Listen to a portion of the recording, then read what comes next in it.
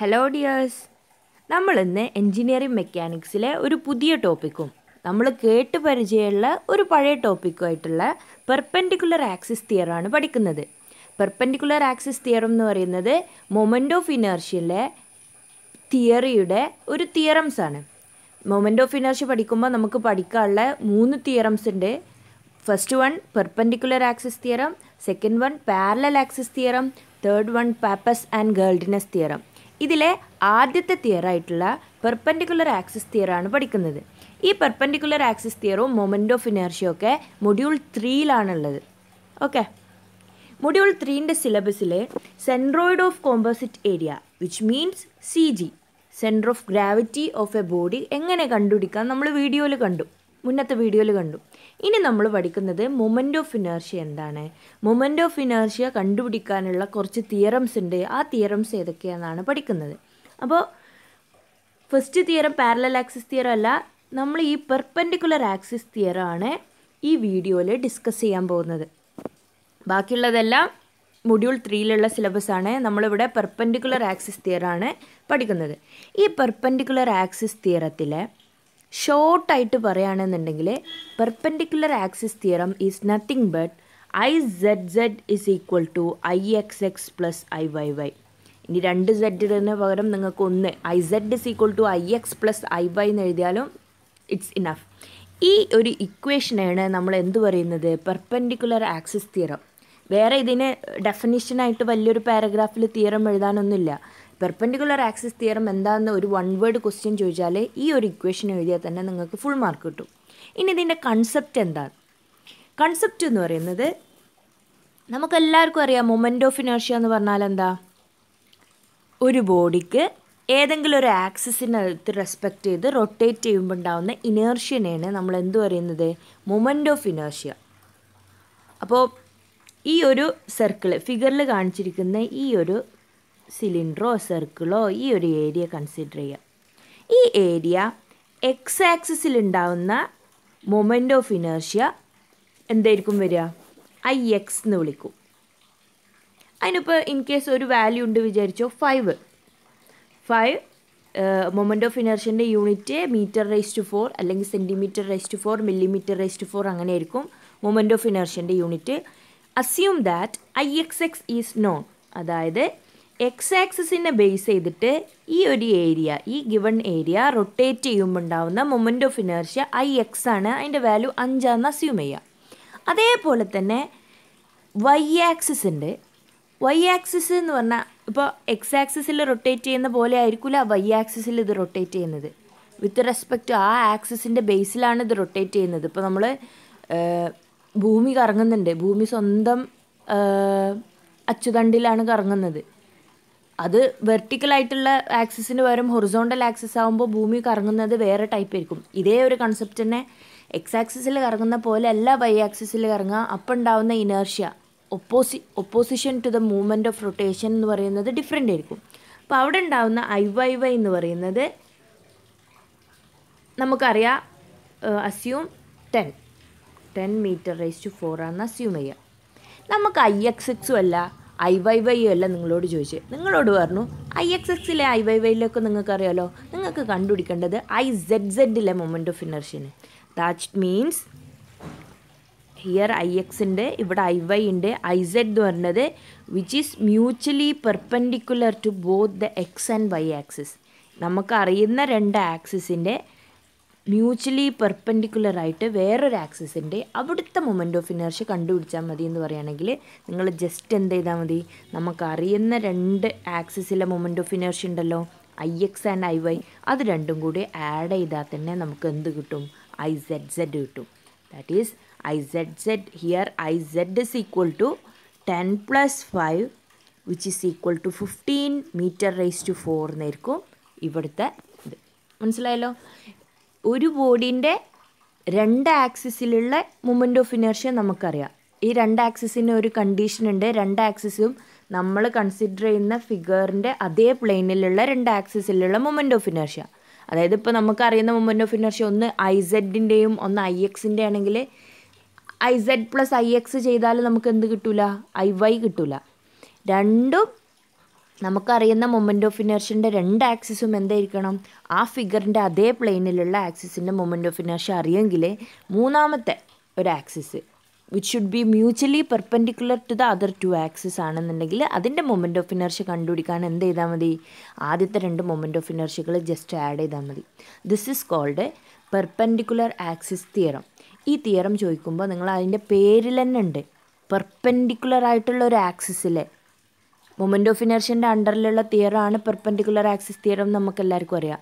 അപ്പോൾ പെർപെൻഡിക്കുലർ എന്നുള്ള ടേം വരുമ്പോൾ ഈ പെർപെൻഡിക്കുലർ ആയിട്ടുള്ള ഒരു ആക്സിസിൻ്റെ മൊമെൻ്റ് ഓഫ് ഇനർഷ്യ കണ്ടുപിടിക്കാനുള്ള തിയറാണ്. ആ ഒരു കൺസെപ്റ്റ് മനസ്സിൽ വെച്ചിട്ട് വേണം നിങ്ങളിത് ചെയ്യാൻ. പിന്നെ നമ്മളെല്ലാവരും എൻജിനീയേഴ്സാണ് അല്ലേ? എൻജിനീയേഴ്സ് അല്ലെങ്കിൽ നമ്മൾ പഠിക്കുന്ന കുട്ടികളാണ്. നമ്മൾ വെറുതെ ഓരോന്ന് ഒരാൾ പറഞ്ഞാൽ വിശ്വസിക്കാൻ പാടില്ല, നമുക്കതിൻ്റെ പ്രൂഫ് വേണം. Here comes the proof of perpendicular axis theorem. എല്ലാ പ്രാവശ്യവും ചെയ്യുന്ന പോലെ തന്നെ നമ്മൾ ഒരു പ്രൂഫ് പറയുമ്പോൾ ഏതെങ്കിലും ഒരു റെക്റ്റാങ്കിളോ ട്രയാങ്കിളോ അങ്ങനെ ഒരു ഡെഫിനിറ്റ് ഷേപ്പ് നമ്മൾ കൺസിഡർ ചെയ്യില്ല. നമ്മളെപ്പോഴും ഒരു ഇറഗുലർ ഏരിയയാണ് കൺസിഡർ ചെയ്യുന്നത്. Here I consider an irregular area of area capital A. പിന്നെ എപ്പോഴും നമ്മൾ ചെയ്യുന്ന പോലെ തന്നെ എന്ത് ചെയ്യുക, ഫുൾ ഇറഗുലർ ഏരിയ ആയതുകൊണ്ട് നമുക്ക് അതിനെ ഫുള്ള് കൺസിഡർ ചെയ്തിട്ട് ഒന്ന് നോർമലൈസ് ചെയ്യാൻ പറ്റില്ല. അപ്പോൾ നമ്മളൊരു സ്മോൾ എലമെൻ്റൽ ഏരിയ കൺസിഡർ ചെയ്തു വിത്ത് N area of D A. ഇവിടെ ഒരു ചെറിയ ഒരു ഏരിയ കൺസിഡർ ചെയ്തു, ഡി എന്ന് പറഞ്ഞിട്ടുള്ള ഏരിയ. ഇനി നമ്മൾ പ്രൂവ് ആണ് ചെയ്യുന്നത്. നമുക്ക് പ്രൂവ് ചെയ്യേണ്ടത് എന്തായിരുന്നു? I X plus I Y is equal to എന്ത് കിട്ടണം? ഐ സെഡ് എന്ന് കിട്ടണം. അപ്പോൾ നമുക്ക് എക്സ് ആക്സിസ് സെഡ് ആക്സിസ് വേണം, വൈ ആക്സിസ് വേണം, എക്സ് ആക്സിസ് വേണം. ഞാൻ ഇവിടെ ആക്സിസുകൾ കൺസിഡർ ചെയ്തു. This is X axis, this is why axis and this is Z axis. Okay, ഇനി നമ്മൾ ഐ എക്സിൻ്റെ വാല്യൂ കണ്ടുപിടിക്കണം, ഐ വൈൻ്റെ വാല്യൂ കണ്ടുപിടിക്കണം, ഐ സെഡിൻ്റെ വാല്യൂ കണ്ടുപിടിക്കണം. എന്നിട്ട് ഈ ഐ എക്സും ഐ വൈയും ആഡ് ചെയ്താൽ ഐ സെഡ് കിട്ടുന്നുണ്ടോ ഇല്ലയെന്ന് ചെക്ക് ചെയ്താൽ നമ്മൾ പ്രൂഫായി. അപ്പോൾ നമ്മളിനി ആ ഇക്വേഷനൊന്നും നോക്കുന്നില്ല, നമ്മൾ ഫിഗർ മാത്രം നോക്കുന്നത്. നമ്മൾ ഏരിയ എന്ന് പറയുന്നത് ഡി എ ആണ്. ഈ ഏരിയൻ്റെ സെൻട്രോയിഡിന്ന്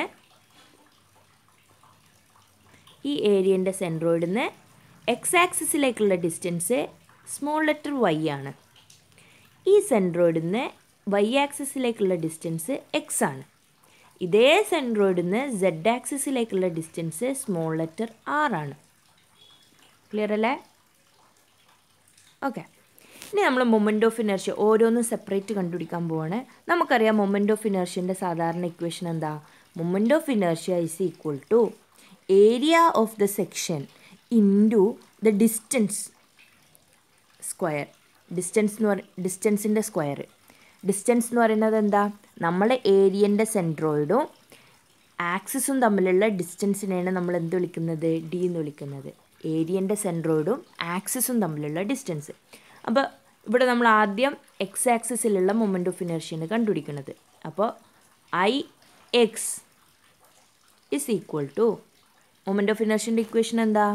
ഏരിയ ഇൻറ്റു ഡിസ്റ്റൻസ് സ്ക്വയർ. ഇവിടെ ഏരിയ എന്ന് പറയുന്നത് small letter D A into distance square. Distance എന്ന് പറയുന്നത് എന്താ? It is the distance between axis and the centroid of area. നമ്മളെ ആക്സിസും സെൻട്രോയിഡും തമ്മിലുള്ള ഏരിയനെയാണ് നമ്മൾ എന്ത് റെപ്രസെൻ്റ് ചെയ്തത്? വൈ. ആ ഡിസ്റ്റൻസിൻ്റെ സ്ക്വയർ. അപ്പോൾ I X is equal to D A Y square നീട്ടി. Similarly I Y is equal to എന്ത് വരും? Moment of inertia is equal to area. Here area D A into distance square. Distance എന്ന് പറയുന്നത് നമ്മൾ കണ്ടുപിടിക്കുന്നത് Y axis ആണ്. Y ആക്സിസും സെൻട്രോയിഡിൻ്റെ നമ്മൾ ഏരിയൻ്റെ സെൻറ്ററും തമ്മിലുള്ള distance, that is here small letter X square. Okay, ഇതുപോലെ തന്നെ സെഡ് ആക്സിസ് എടുക്കുക. That is I said is equal to D A into area into distance square. Z ആക്സിസിലേക്കുള്ള distance എത്രയെന്ന് നമ്മൾ എഴുതിയിട്ടുണ്ട്? R square. എല്ലാവർക്കും ഇത് ക്ലിയർ ആണെന്ന് വിശ്വസിക്കുന്നു. നമുക്കൊരു ഡൗട്ടും ഇല്ല. Moment of inertia മൂന്നെണ്ണത്തിൻ്റെ moment of inertia നമ്മൾ സെപ്പറേറ്റ് കണ്ടുപിടിച്ചു. ഓക്കെ, ഇനി ഐ സെഡിൻ്റെ ഇക്വേഷൻ നമുക്ക് എന്ത് കിട്ടി? I said is equal to D A into R square. നമുക്ക് ഈ r² ഒന്ന് ചേഞ്ച് ചെയ്ത് ചെയ്യാൻ പറ്റുമോ നോക്കാം. നമ്മുടെ ഫിഗർ എങ്ങനെയായിരുന്നു? മുന്നത്തെ സ്ലൈഡിൽ ഉണ്ടായിരുന്ന ഫിഗർ ഇവിടെ നമ്മൾ ഇറഗുലർ ഏരിയ ഉണ്ടായിരുന്നു. അതിലൊരു സ്മോൾ എലമെൻ്റൽ ഏരിയ കൺസിഡർ ചെയ്തു. ഇവിടുന്ന് ഇങ്ങോട്ടുള്ള ഡിസ്റ്റൻസ് ആയിരുന്നു എന്ത്? എക്സ്. ഇവിടുന്ന് ഇങ്ങോട്ടുള്ള ഡിസ്റ്റൻസ് ആയിരുന്നു വൈ. ഇവിടുന്ന് ഇങ്ങോട്ടുള്ള ഡിസ്റ്റൻസ് ആയിരുന്നു എന്ത്? ആറ്. നിങ്ങൾ പഠിക്കുമ്പോൾ രണ്ടാമത് പിന്നെയും ഫിഗർ വരക്കേണ്ട ആവശ്യമില്ല. ഇത് ഞാൻ നിങ്ങൾക്ക് പിന്നത്തെ സ്ലൈഡിലേക്ക് പിന്നെയും മാറ്റി വരക്കാനുള്ള ബുദ്ധിമുട്ടുകൊണ്ട് ഇവിടെ ഒന്നും കൂടി വരച്ചു എന്നേ ഉള്ളൂ. ഓക്കെ, ഈ ഡിസ്റ്റൻസ് എക്സ് ആണെന്നുണ്ടെങ്കിൽ ഈ ഡിസ്റ്റൻസ് എന്തായിരിക്കും വരിക? എക്സ്. കറക്റ്റാണല്ലേ? ഈ ഡിസ്റ്റൻസ് വൈ. ഈ ഡിസ്റ്റൻസ് എന്ത്? ആറ്. ഇതൊരു right angled ട്രയാങ്കിളാണ്. As per Pythagoras theorem നമുക്ക് എന്തെഴുതാം? പൈതഗോറസ് തിയറം വെച്ചിട്ട് നമുക്ക് എന്തെഴുതാം? Okay, base square x² plus height square that is y² is equal to hypotenuse square. നമുക്ക് എഴുതിക്കൂടെ? ആസ് പെർ പൈതഗോറസ് തിയറം പാദം സ്ക്വയർ പ്ലസ് ലംബം square is equal to Karnam square. Malayalam മീഡിയത്തെക്കാർക്കുള്ളതാണ്. Base square plus height square is equal to hypotenuse square. Clear അല്ലേ? അപ്പോൾ നമ്മളിവിടെ എന്ത് എഴുതി? dA into r² പകരം നമ്മൾ x² പ്ലസ് y² എന്ന് എഴുതി. ഇതിനൊന്ന് ബ്രാക്കറ്റിൽ നിന്ന് ഔട്ട്സൈഡ് എടുത്തു. അപ്പോൾ നമുക്ക് എന്ത് വരും? dAx² plus dAy². ഓക്കെ, നമുക്ക് IZ is equal to dAx² plus dAy² എന്ന് കിട്ടി. ഓക്കെ, ഹിയർ dAx² എന്ന് വെച്ചാൽ എന്താ? നമുക്ക് ഫസ്റ്റ് സ്ലൈഡിൽ നമുക്ക് dAx² IY എന്ന് പറഞ്ഞിരുന്നു, dAy² IX എന്ന് പറഞ്ഞിരുന്നു. അപ്പോൾ this is equal to IY plus dAy² എന്ന് പറഞ്ഞാൽ ഫ്രം ദ ഫസ്റ്റ് സ്ലൈഡ് അല്ലെങ്കിൽ first equation we know IX. Therefore here we got IZ is equal to IX plus IY. This is called perpendicular axis theorem. ഈ IZ-നെ polar moment of inertia എന്ന് വേറൊരു പേരും കൂടി ഉണ്ട്. IZ is also known as polar moment of inertia. IZ is also known as polar moment of inertia. Okay, hope you all guys understand. ഈ perpendicular axis theorem 2 തവണ university എക്സാമിന് theory എഴുതാൻ വേണ്ടിയിട്ട് ചോദിച്ചിട്ടുള്ളതാണ്. തിയറി എന്ന് പറയുന്നത് ഡെഫിനിഷൻ മാത്രം എഴുതിയിട്ട് കാര്യമില്ല. 1 മാർക്കിനൊക്കെ ചോദിക്കുകയാണെങ്കിൽ മാത്രം നമുക്ക് ഇക്വേഷൻ എഴുതിയോണ്ട് കാര്യമുള്ളൂ. 3-ൽ കൂടുതൽ മാർക്കിനോ ചോദിക്കുകയാണെന്നുണ്ടെങ്കിൽ നിങ്ങൾ അതിൻ്റെ പ്രൂഫും കൂടി എഴുതുന്നതാണ് ഏറ്റവും ഉത്തമം. Okay, thank you. കൂടുതൽ വീഡിയോസ് കാണണമെന്നുണ്ടെങ്കിൽ ഈ ചാനൽ സബ്സ്ക്രൈബ് ചെയ്യാം. ഓക്കെ.